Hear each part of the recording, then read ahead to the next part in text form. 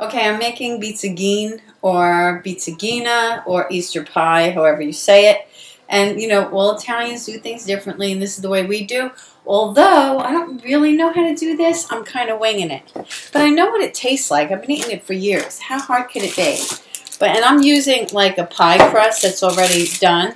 If I did this on a regular basis, then I would definitely do it from scratch because, you know, it wouldn't matter because then you're eating it so often and stuff. But, you know, we have this so little, and this is so convenient. I have this pie crust, and I'm opening it up, and I'm putting it down on this little butcher block thing, right? And I already got the pot cheese or ricotta. We call it pot cheese in my world. It's, you know, it just happens to be polio because it was what was on sale. And I put 2 eggs in it, and I stirred it up. And now it looks really nice and like kind of yellowish creamy. And I'm going to take just a little bit and put it on this pie crust. And then I'm going to take some cold cuts that I got. Now normally this stuff can be like really, really expensive to make, I hear from people. But it's because they buy like really expensive stuff to put in it. Like there's something called gabagool. I don't know really what it is. It's some sort of a lunch meat. But and I don't really know the way Americans would say it, but I've only heard it said as gabagool. Gabagool. So I'm using salami. It tastes the same. Okay, so I'm putting slice of salami here, slice of salami there, and then I'm going to get another, you know, little like spoon of this, and I'm going to spread it on top of the salami. And oh, in here I also had an egg and grated cheese, you know, like macaroni cheese, Parmesan. Now I'm going to take a piece of cheese. Now this is Munster cheese.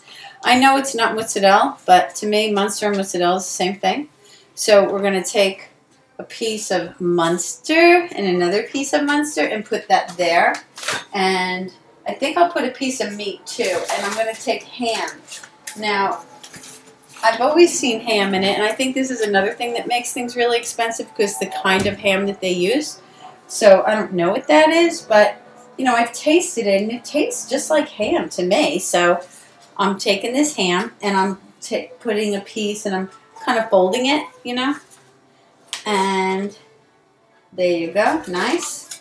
And I'm going to take another, you know, scoop of this and just kind of put it on top of that.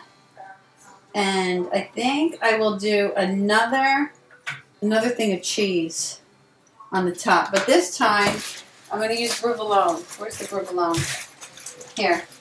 This time I'm going to put provolone in there. So I'll do one. Can you see it good? Can you see it? With more cheese rather than less. So there. There. All right, there. And I'll put, you know what, I have pepperoni. What the hell? What the hell? Let's do some pepperoni. Because I think that, I don't know, that's kind of what gabagool is, sort of. So I'll put some pepperoni on top of that. 1, 2, 5. All right, so there's the pepperoni. So now I'm going to fold it up. Now I have, that's the sound of the door. I have egg white here. So I'm going to take some of this, my hand's clean, and put it on the inside of that and fold it over and fold this one over. And I think it's probably going to open up in the oven, you know, so now I'll glaze the top of it with it. And I put a little bit too much in there. Maybe I might have been able to roll this out a little bit more because it's kind of thick, the crust. And I'm going to fold over this here. And then take the egg white, and put it on top. Fold over this. Put the egg white on top. And I'll show you what it looks like. Alright. Looks like that. See? Looks good, right? So I'll put it in the oven. And then I will get back to you when it's done. But wait, let me show you how I'm going to put it in the oven. I'm going to use parchment paper, right? And I'm going to first take the parchment paper and put this on top of that. All right? So there, that's there.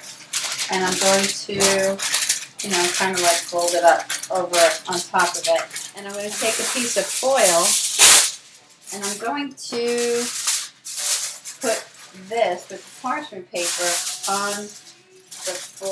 Let's see, I'll do it long ways. And then this way, the top, what I'll do is I'll take this and meet it and I'll fold it over. See? Just fold it over. And then fold this in, and I'll put it in the oven like this.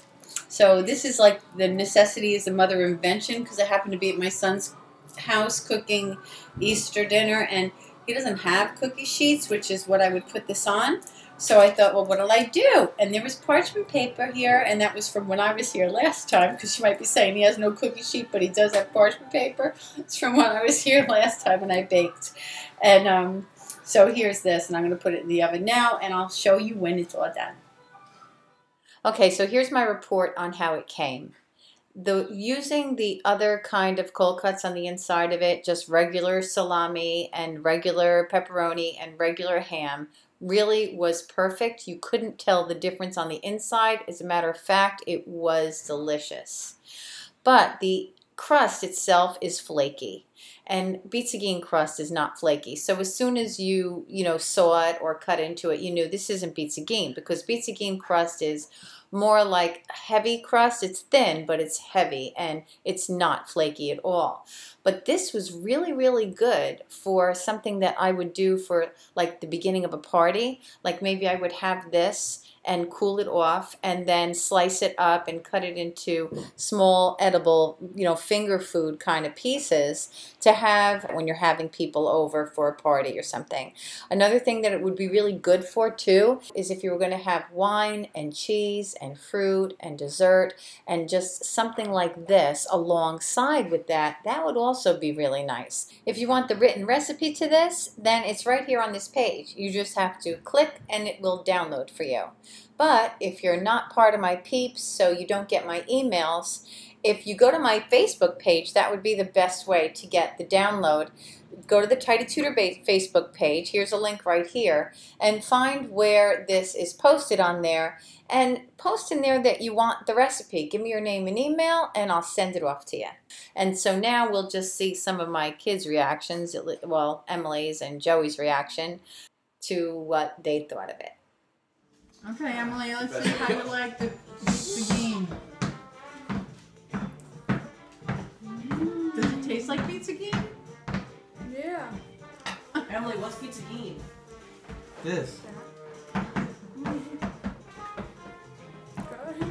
Joey, what do you think Think of what? of the faux pizza game? Oh, the pizza game? I don't know. I'll let you know in a minute. It's supposed to actually be eaten cold. Is it really? Yeah. Well, it's hot.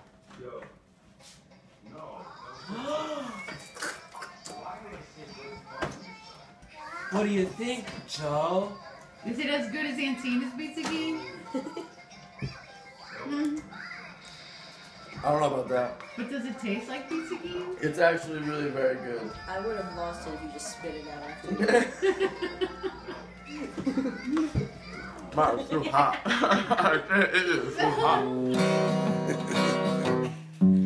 You got bugs called a bug eye. You cook bacon, apple pie. If you show you fix your tail, clean or clean my underwear. These are the things we do.